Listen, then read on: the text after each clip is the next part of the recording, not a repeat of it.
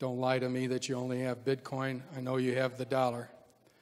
When was it first introduced? Somebody scream it out. This is going to be a highly interactive conversation. 1914, I hear one. What? Oh, somebody read that spam. Yeah. Actually, the U.S. dollar comes from the Civil War, where Abraham Lincoln decided borrowing money from banks was a dumbass idea. And he created the greenback. Does that ring a bell for anybody? And there are actually little stories that are all bullshit that go into the internet scumbag sort of history file that somehow, some way, the U.S. dollar was there during the revolutionary times, and that during the Revolutionary War there were actually Jewish heroes that provided capital for the fighting of the Revolutionary War, and that's why there is a Star of David on our currency today. There was no dollar bills back then. It was a bank dollar, it was a state dollar, it was a whole bunch of stuff, but it wasn't the thing you have in your pocket.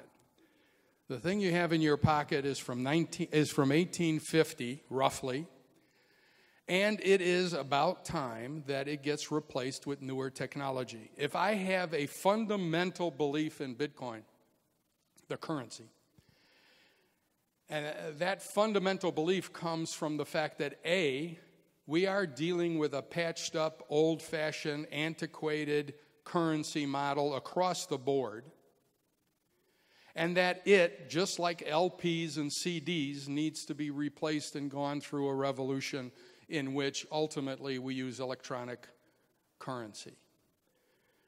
And yes, it has to be secure and all of those other things. But that fundamentally gives me the belief that somehow, some way, this stuff called Bitcoin is going to survive. And I am a real believer. On the other hand, I also know that as much as of a believer I can be, there is also the chance that this is a kind of an Ebola.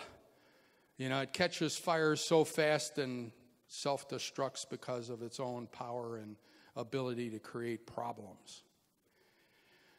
So I'm not here to tell you that it's 100% sure, but it certainly is 60, 70, 80% sure. The problem that I also see is that in this audience, we keep comparing it to the U.S. dollar, which is arguably the one sane or one of 5 or 6 sane currencies that has survived and is now potent in the geopolitical sense. People cherish it, they use it on the basis of creating political bribery and everything else that is good in life. It's the 175 other currencies, and there are really 200, so I'm kind of saying the top 25, let's give them a break. We shouldn't be really replacing them right now.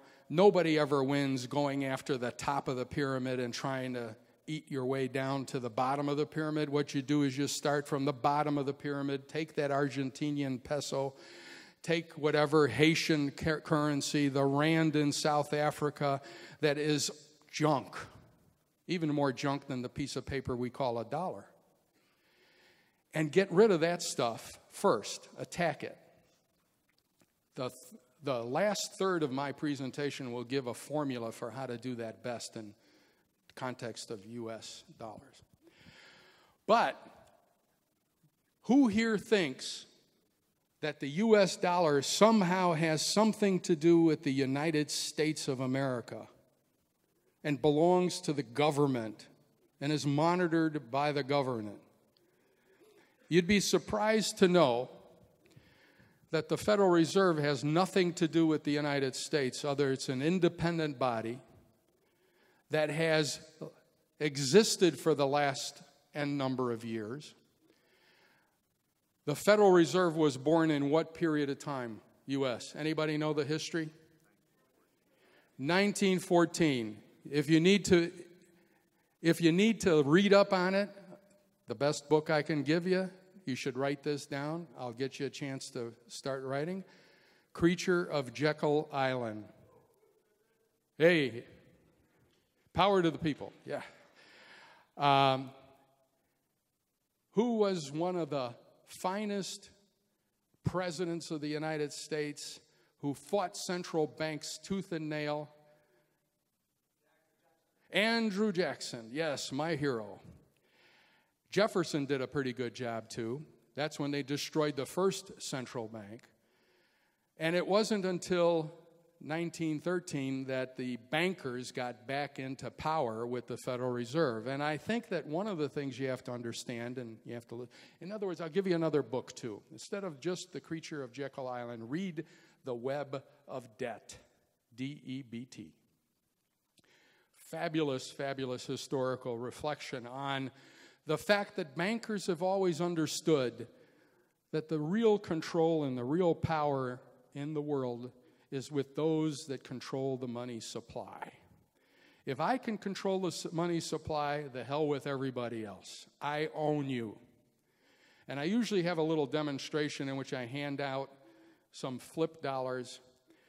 You have it. I give it to 10 people. There's $10 out there. At the end of the year, I want you all to pay 10% interest. If I have not put any more money into the system, you guys are screwed. I own your houses, your cars, your boats.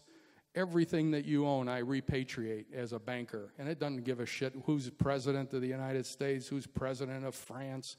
Makes no difference. I own you. And that is where Bitcoin comes into play. This bullshit of trying to get it to be regulated and compliant in some fucking way is crap. You can't do that because it has to become a global currency under the control of no one.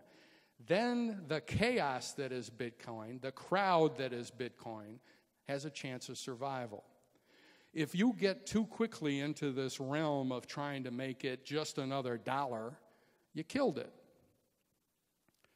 That is a hugely important part of this equation.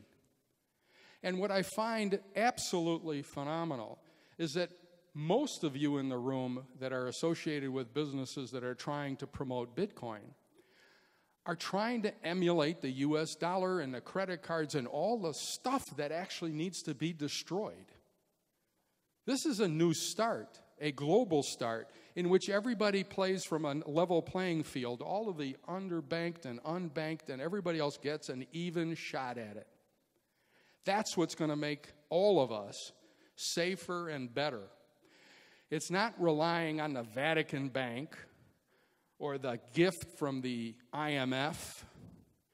With all of the power that comes from those folks that wield the US dollar as a geopolitical force, making countries get on their knees in order to obtain it is where the ill is. And it can only be solved by a Bitcoin that is an accepted global currency by the edict of individuals who sign up for it.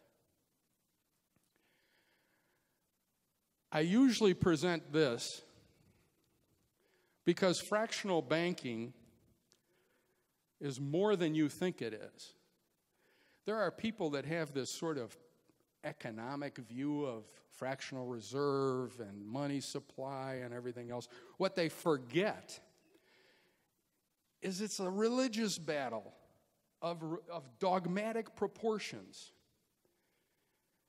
The people who want fractional reserve to exist want to make money in ways that most of us, if we knew what they were doing, would call criminal. Fractional reserve goes back to the days of goldsmiths who sat around and created trinkets.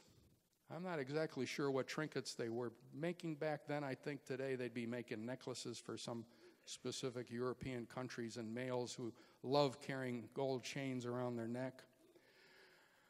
But the fact of the matter is, fractional reserve says that I give $10 to my bank that is mine, and the bank might make that into $320 in the next guy's checking account when they give him a loan for their house. And that was pure magic. Some people think Bitcoin's magic. It's the other currencies on fractional reserve that is really thin air magic. And it was always the money supply guys, the people who were the bankers, even to this day, perhaps a little less onerous than it might have been in the 18 and 1700s and 1600s. But kings hated the bankers.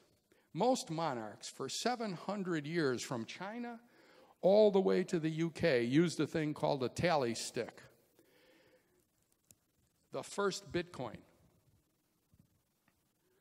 is a piece of wood that you took to a stockbroker. You put notches into it. The notches signified the value in the stick.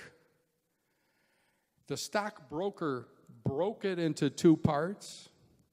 This was called the short end of the stick, if you remember using that last as a whatever conversation piece. This signified that there was a particular transaction and an amount of value stored in the tally stick. That's why our company is called Tally Capital, by the way, just for the fun of it.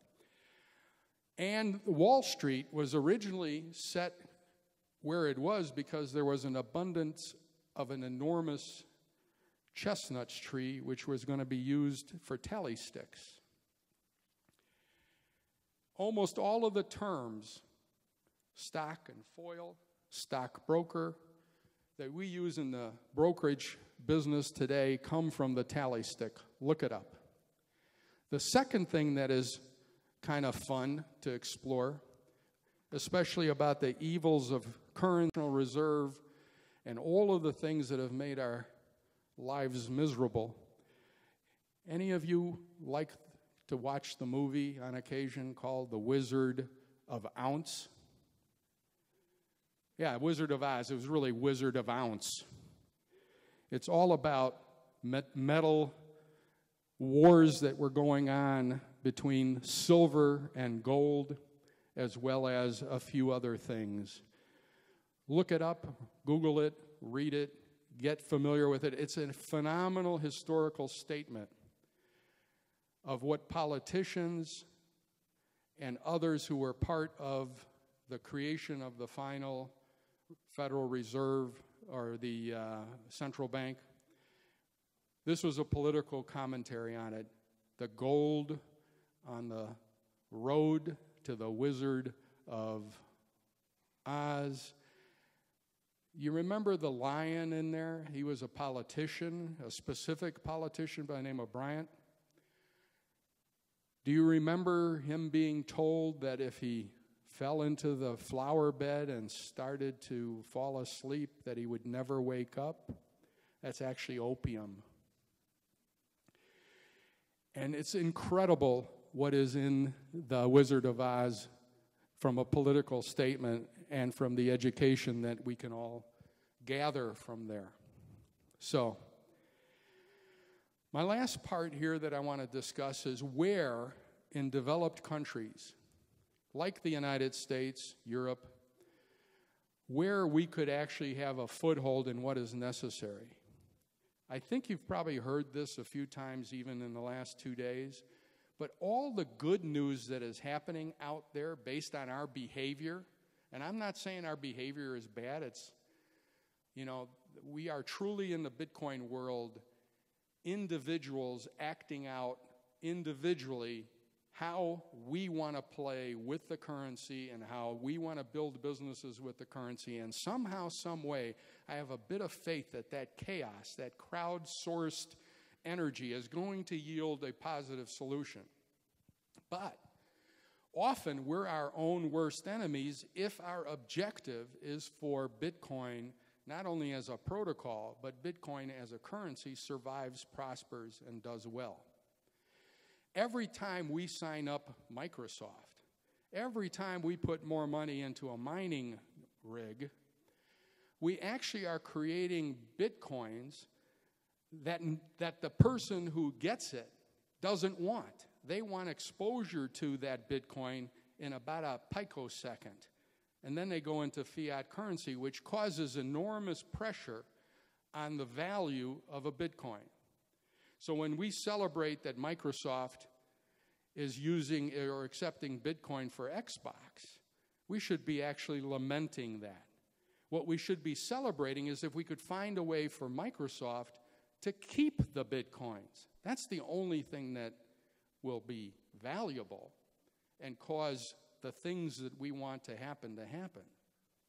The only positive things any of us can do is use Bitcoin to buy our way into a hotel room and immediately replace it. That's the only counter energy today that we are experiencing to the Bitcoins in the field of commerce. Every time we get brand new good news, but that recipient of Bitcoin is going to shove that Bitcoin into the sale process immediately, we're suffering. Our objectives are being diminished. So where do we need to apply Bitcoin? Well, certainly into the underdeveloped world. We needed to provide a sense of value to the folks that are underbanked and non-banked. But if we're absolutely certain we want to do that in the United States and take on the fact that at the top of the pyramid roughly is the US dollar, and that's who we want to take, I think I have the one and only place that we can put that energy in. And the marriage made in heaven is cannabis and Bitcoin. If you think you guys are passionate about Bitcoin, you should see what the cannabis people are, how passionate they are about cannabis. Even when they're high. The wonderful part about the cannabis industry is there are now 3 states in the United States that allow recreational purchases and use of marijuana, cannabis, and there are 30-some states which allow it for medicinal purposes. Since they cannot be banked and aren't bankable, because at the federal level, the banks assume this is a criminal activity, and they don't want to touch it, they end up being in a cash-only business where the cash becomes a pain in the ass. Because in the back room, they've got palletfuls of $100 bills. Some of these folks are doing $7 million a week. What they should be doing is doing all that business in Bitcoin. They should be paying their employees in Bitcoin. And they're the one and only industry today that doesn't want to convert it into fiat currency. They'd be perfectly happy leaving it in Bitcoin. Then it would attract into Denver, Colorado, the blue jean store, the milk store, the bacon, all my favorite things, and all denominated in Bitcoin. Just like I do not wake up today every morning and find out what is the euro doing versus the dollar, and should I buy my milk in euro or Bitcoin or dollars. None of that to a person who is committed to a petri dish experiment where the Bitcoin is the most valuable currency. That is the way to create an ecosystem in which Bitcoin thrives and becomes the dominant currency. Now, I hate to say this, some of you are not going to like this, but I would say right after all of the cannabis folks start using Bitcoin the way I envision it, and the way you guys create business systems for them to use because there's special requirements related to tracking their customers and all of this stuff, so the business systems could be done compliant. Bitcoin could be the currency. ATMs everywhere so that purchasers could only buy in Bitcoin. They could not buy in dollars. No conversion would be required.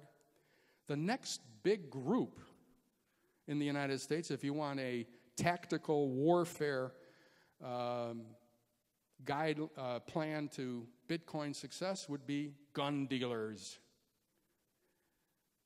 What a wonderful next step. And then after you do that, it's the Pilates instructors, the masseuses, the hairstylists, everybody who wants to provide a service and never pay a penny of tax.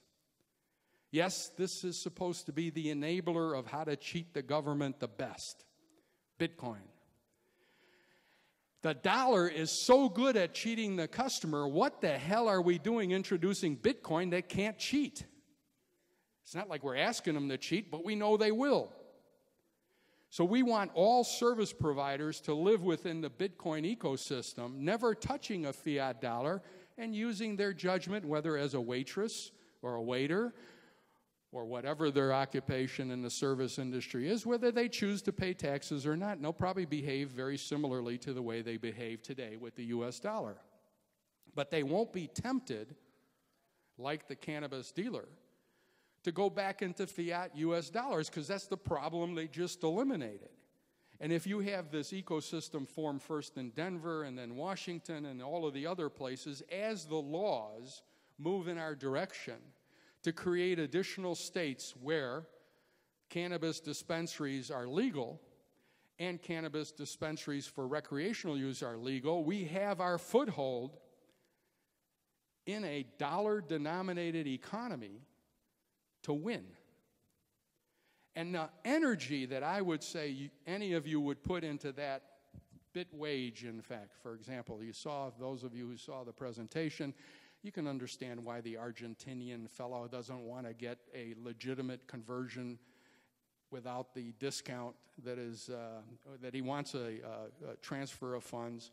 You have a number of those kinds of situations that then can originate out of the United States, filter into some of those other countries that need a cryptocurrency that is frictionless in its transfer, its ability to be moved around left and right, country to country, across borders, simply by passing it along in an internet transaction of sorts. We've got it made. But if we continue to worry about how to make, credit cards that have temporary storage spaces for Bitcoin, we're screwed. Absolutely screwed. And the fact of the matter is, there are a couple of other very important books that I want you to read. The problem with the Bitcoin community, to some degree, is that all of you are relatively young. Your memory, your history of things that are real are like you believe they're like in the dinosaur age. I mentioned a Ronald Reagan, and most of you go, who? That's a problem. You need to get a little history. And the history that you need to get is how the current currencies came to be, what they were trying to solve, because it will teach you so much about the business plan that you need to develop. So I'll give you 2 books, both written by a fellow by the name of Charles Mann. In fact, I would make this required reading for all U.S. students, because they're dumb enough to begin with. They have terrible education system until the university level, and then they probably don't have an ability to read this. But 1491 is the name of the one book, easy to write down. And the other one is 1493. It basically covers the world before Columbus and after, in a way that nobody who goes to school in the United States ever reads, because it teaches you things that you are at. For example, the slave trade. Just to give you an example, why were they black? Why do we take black people and enslave them in North and South America? Because they were resistant to malaria, and that's the only damn reason we did that. Otherwise, we would have used Scots or Irish people, or, there was anybody would have done, but they died too quick. The silver that was the denomination of choice, particularly by the Spaniards, is at the core of a lot of this discussion and understanding. One other thing that I would add is there's actually a book by someone else called 1492. If you get really excited after finishing 1491 and 1493, read 1492. In fact, I think if you want to go back all the way, and you're into the Kindle, library with interest, I would say there's another book with numbers only, 1777. It goes back to understanding how currencies and various economies developed around the Mediterranean. Now, I am also very sure that what happened around the Mediterranean is only one piece of the story, so don't start thinking that's the world. It's just one little piece of the world, and there's a lot more to understand based on the development of the Indian subcontinent and a few other places. But anyway, hopefully that gives you an agenda. Hopefully it sparked some interest. Hopefully you go out and smoke some cannabis and get a business plan put together. And if you've got a company to invest that combines Bitcoin and cannabis, come here. All right? Thank you very much. Any questions I can answer? Go ahead back there. The debt, the web of debt.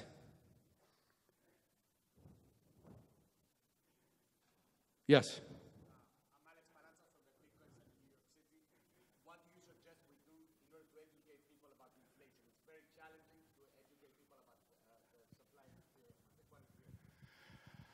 Yeah, you know, Bitcoin does have a problem. I mean, for us that have a particular bent on money supply, knowing that there's never going to be more than 21 million Bitcoins is actually a theoretical issue.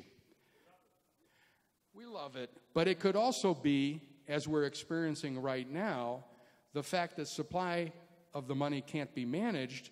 Other factors have to come into play to continue to make it a better store of value.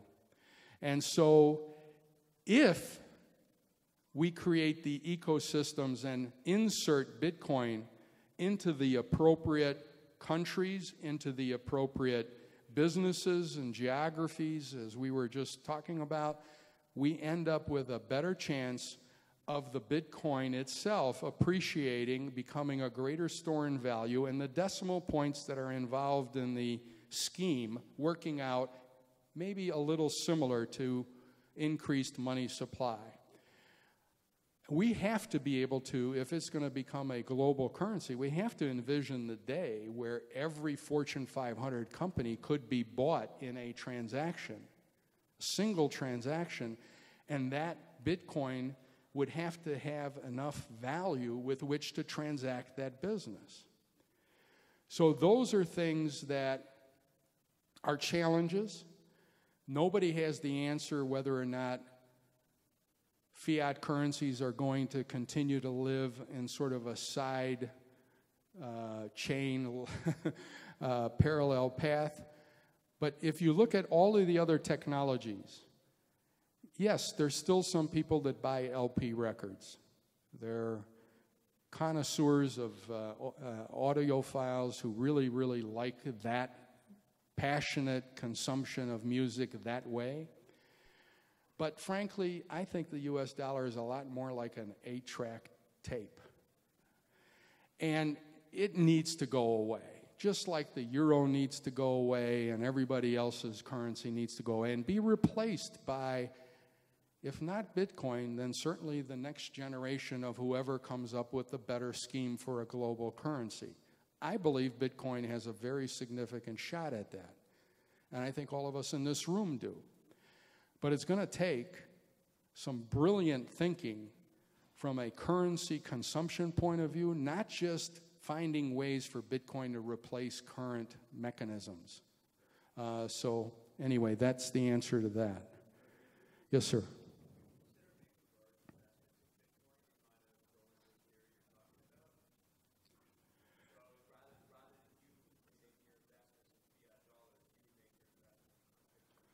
Yeah, I think that is inevitable, that it has to go down that path.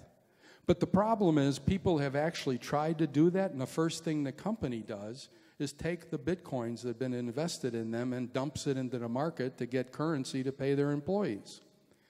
So that becomes a requirement that this is a elongated string of consequences that we put into place where those that receive Bitcoins as investment pay their employees in Bitcoin, find a way for their employees to prosper by having Bitcoin and being able to make their purchases, not in fiat currency, but in Bitcoin, et cetera, et cetera, et cetera. We're a long way away from that. The question was, would we, presumably Tally, make investments in Bitcoin? And my answer was, yeah, we'd love to do that. I would hate to find out that providing Bitcoin to a company as an investment vehicle price, that they would immediately take the Bitcoins and sell them in order to have fiat dollars to pay their bills. All right, anybody else? One last question. And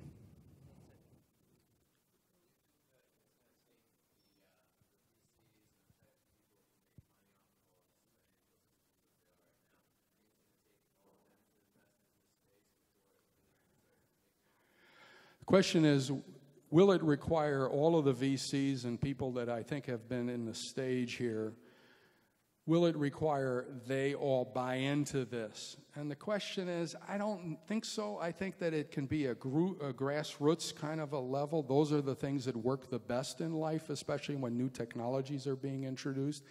Just let them die of old age. All right, thank you.